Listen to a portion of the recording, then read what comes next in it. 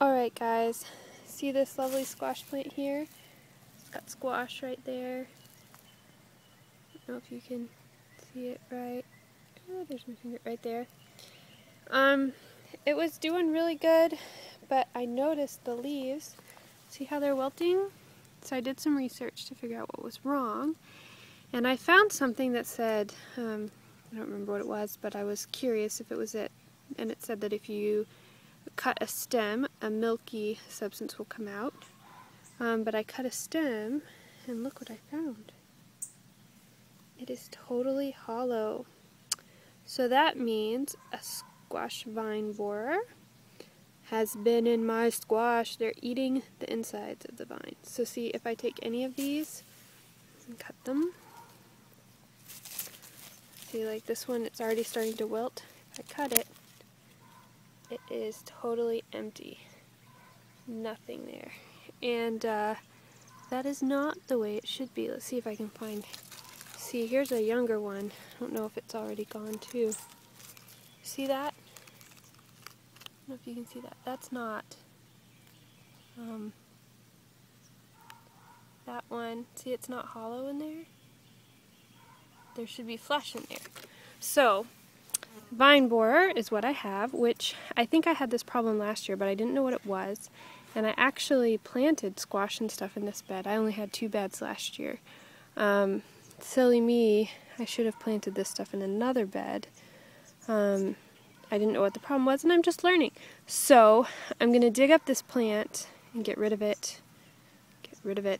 And hopefully it won't get that will get rid of the bugs, and they won't get the rest of the stuff there. But next year I need to make sure not to plant any squash or cucumber or anything of that family in this bed, because chances are I've already got some bugs, pupa and eggs and cocoons and all that in this soil.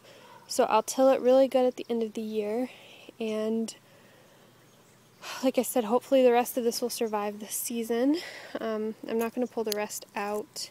I'll check my plants, and I will come out every few days, at least twice a week, and make sure that I wipe down the vines to get any eggs off that might be there, and hopefully I won't lose all of these plants. But that's very sad. But I can do a quick tour of the rest of the garden real quick. I went through and I thinned out my green beans everywhere. So there's still some green bean plants that I'll get another harvest or 2 from. But I thinned them because there were way too many, and they were starting to block out the other ones, but that's the point. So I don't know if you can see down there, right there, is the pile of all the ones that I picked. So the plants I picked out. So I'm going to go through there and pick out as many green beans as I can. And these, sorry, I had an alarm on my phone, but these are the tomatoes. These tomatoes anyway, doing good. I do have in this crazy spot, I have some basil growing. That pepper's not doing so hot. I'm hoping still to water tonight, but I don't know if I'm going to make it. The corn perked up. Good news for the corn. We only had 2 that didn't, and that's easy to stake, so they're doing really well again, which is so good. My peas are still growing. You can see the beans growing over there. Potatoes are doing good. They're starting to flower. And I've got the Brussels sprouts are hanging in there. The cabbage is hanging in there. I've got another little cabbage over there. I'm gonna keep these sprayed from the bugs. Doing pretty good. The tomato plant in the greenhouse is doing good. These are the melons. They're still growing. And some lettuce. Got 2 there. I'm probably going to have to thin that. They kind of, I don't know why, I had like 3 come up all in the same place. Actually, it was more. It must have been more because I've thinned it out already. But I don't think they'll grow that close very well. And here's the basil. Got some basil there. That pepper is still trying. And these plants are doing really well. I need to check them for what's called suckers. Let me see if I can find one. I'll show you. Sorry, I got the scissors stuck on my fingers. But if you see, I've tried to look. I haven't looked thoroughly. I've been training them. But haven't really seen any on these plants. But if you see, here's one. Okay. It's not really, I don't think that is really one. Okay, yeah.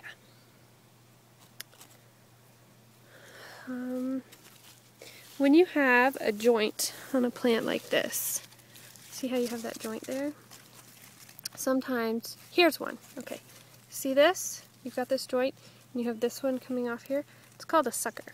You want to pick it because there's not going to be any fruit growing on this, and it's just taking energy out of the plant.